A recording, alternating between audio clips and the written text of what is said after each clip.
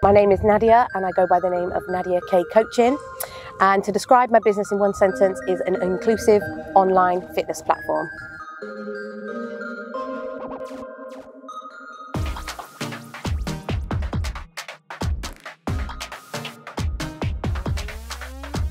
So social enterprise for me was to be able to give back what fitness gave to me. So I've always tried to identify problems and create business solutions for a more inclusive society. So I really did listen to people's barriers when it comes to fitness, and I don't see them as excuses.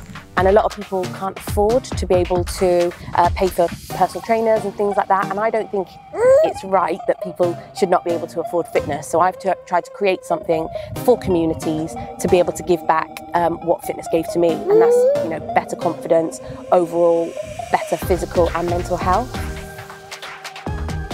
So Club Combat was based in nightclubs, and that was all about atmosphere. It's dark, loud music, and it really, that's the foundation of the business, because that was people's barriers. They don't want the lights, they don't want to see themselves.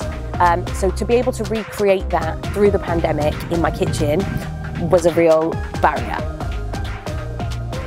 My top 3 business tips would be, first and foremost, network and get your product or sell your product before you've actually launched it. I learned that the hard way. That would be my #1 business tip. The next one would be have a really good business strategy and someone that's analytical on your team. That's not really me. I'm more of a doer. And yeah, again, I've learned, it's taken a lot of years to understand that I need that. And the last one would be never ever forget your why. Really important.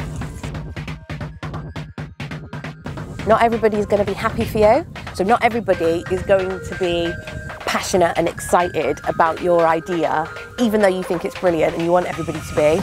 As long as you stay passionate about it and you don't lose hope, you will eventually attract your tribe and keep focused on that, and don't allow those people that aren't as happy for you to kind of impact on your business and your idea. So I would say it's seeing people's mind and bodies transform and their confidence coming out, and just being overall a better quality of life. That to me is just priceless. I would say there's going to be a million reasons along the way to quit or to stop. Don't accept a single one.